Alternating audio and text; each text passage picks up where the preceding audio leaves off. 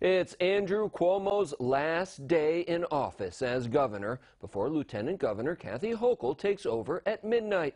News Channel 34's Karina Capabianca has more on the governor's outgoing message and future plans.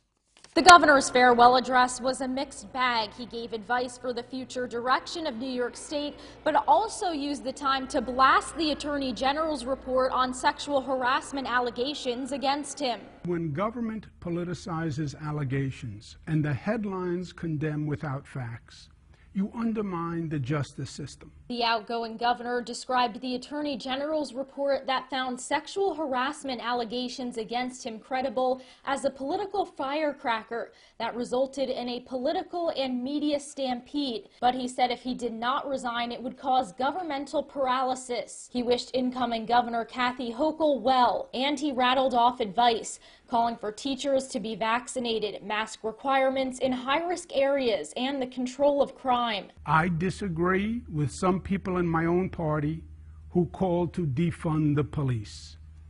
I believe it is misguided. I believe it is dangerous. According to the governor's secretary, Melissa DeRosa, he has no interest in running for office again, but is exploring a number of options. In a statement, she said, between HUD, AG, and his time as governor, Andrew Cuomo has spent nearly 25 years in public service, and the way he does it, it's 24 hours a day, 7 days a week. DeRosa also noted he'll be spending time with family and fishing. In Albany, Karina Capabianca.